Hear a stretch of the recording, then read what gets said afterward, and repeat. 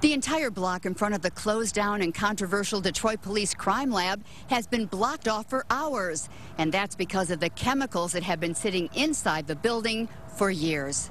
Investigators from Detroit Police Internal Affairs and Michigan State Police are working together to clear the building of those chemicals that are in a lab that has been blocked off because of black mold. That's reportedly part of the reason for the hazmat situation tonight.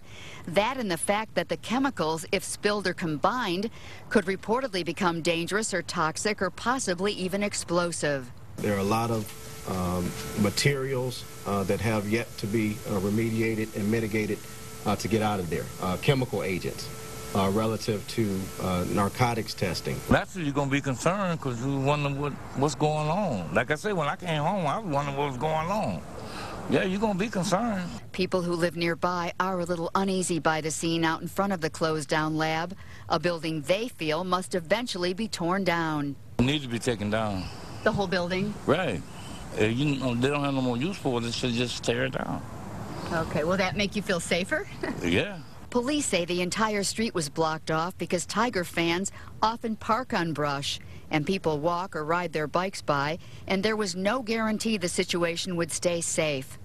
But after taking inventory of what was inside, the workers for marine pollution, who deal with this kind of potential danger all the time, decided the chemicals which have been in the building for a long time could sit there one more day. This scene will likely be repeated in the morning. That's when they're going to take the chemicals and anything dangerous out of the building.